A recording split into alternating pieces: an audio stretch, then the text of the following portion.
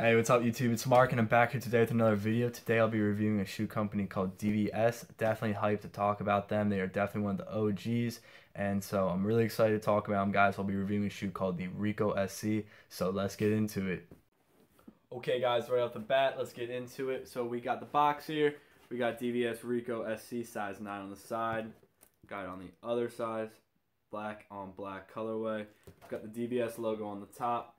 And we got DVS here, as well as DVS Footwear Company right there, as you guys can see. Okay, so let's look to the inside. Looking on the inside, we got the normal DVS tissue wrapping paper for the shoes. A notable thing to know that comes with the shoes was a sticker. And just to let you know, for a good time, go to dvsshoes.com. So that was kind of sick that they threw in a sticker, guys.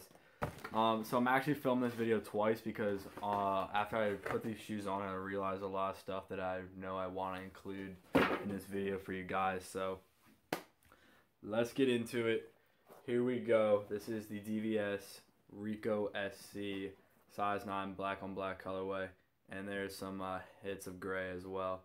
So guys, during this review, I'm just also gonna be throwing in some facts about DVS since there's a shoe company that's not reviewed much anymore, or like really bought much anymore. They're going down. That's kind of one of the big reasons why I got this shoe, was because I wanted to try them out before this company possibly goes under.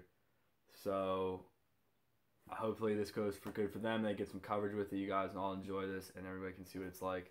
So let's look towards the inside. We got the Chico DVS skateboarding. On the sides of this shoe, it is mesh, so it's going to be great for breathability.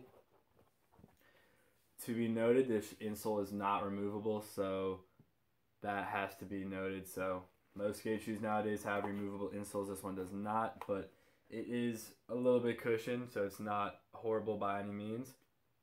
But just let it be known. So if you see that, I can't take it out. Besides that, it's pretty good. Good insole, so it's probably like a 7 out of 10. Looking towards the fit of this shoe, it is one of the most low top shoes I've ever skated. Very, very low cut. There's some padding in the heel, and you can't really see it, but you can kind of see right there how it comes out a little bit right there. So there's a little bit of heel padding going around, so that's really good on the collar too. Tongue, we got the DVS logo, and it is a leather tongue with holes in it for breathability.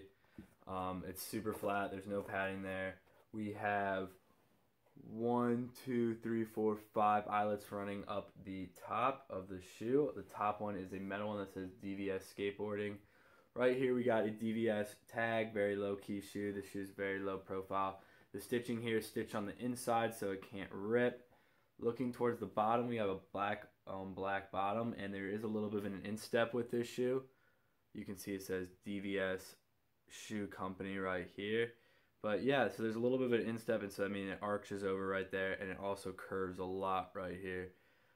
So this is a very interesting shoe.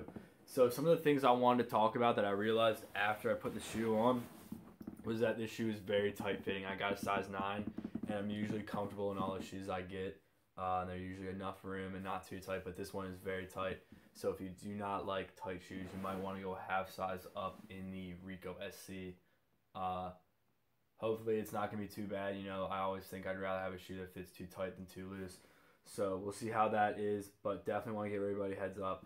Definitely be aware of this very low cut profile.